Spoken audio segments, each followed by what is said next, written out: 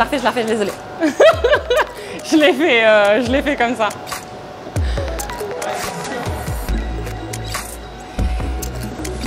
In production, there are two types of extraction.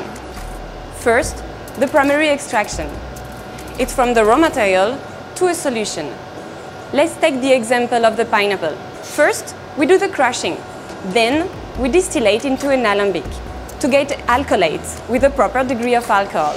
Then, the secondary extraction is a sharper process in order to concentrate a molecule of interest up to 99%, or to isolate or to separate an unwanted molecule, an allergen, or even to discolor.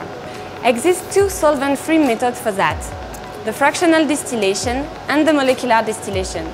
Depends how we want to protect the sensitive product and the most volatile molecule.